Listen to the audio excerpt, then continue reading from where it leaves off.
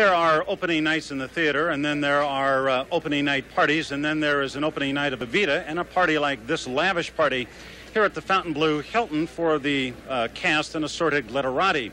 The hosts of this party are Steve Muss, who owns the Fontainebleau Hilton, and Zev Buffman, who is the producer of the play. So this party is a little bit like theater, but Evita is real theater. In fact, I would call it the very model of a modern musical.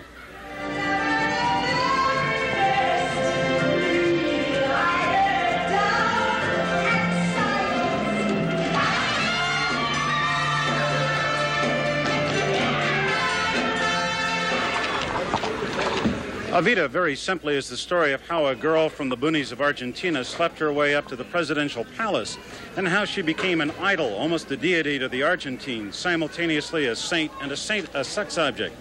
Tim Rice and Andrew Lloyd Webber tell her story in a series of brilliant scenes and songs. The stage business itself is sheer genius, and presiding over everything like a cosmic stage manager is Che Guevara.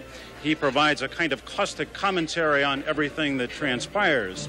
Evita is already a modern classic, and this production does it justice, but there are problems. Principally, all the principals seem physically wrong for their parts. Florence Lacey, who plays Eva Peron, has a thin voice, and John Wolfe, who plays Peron, is thin when he should be stout. Still, this is the most exciting musical to hit Miami this year, last year, and probably next year.